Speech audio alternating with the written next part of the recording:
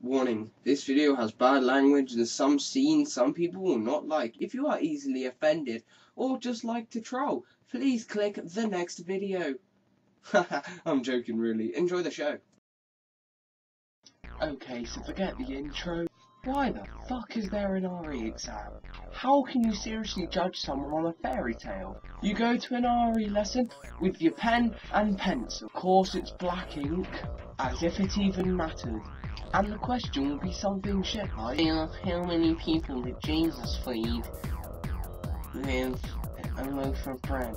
None, because that never happened. It's bullshit, it never happened because he was never real. I got to Spar, bought 30 slices of bread, he goes and gets 5,000. Where the fuck's he getting that from?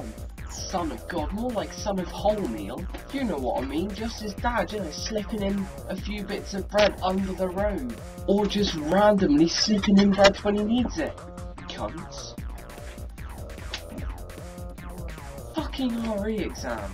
Well guys, that was a little rant to do with the shitty lesson RE. Make sure to click the subscribe if you want to see more rants. Today was about RE whenever I can be fucked to do another one. I will be doing the big M, yes, the big M. That is right above me now. Well, there, it's not above me, but it's there. Yes, I will be ranting about maths next time I do it.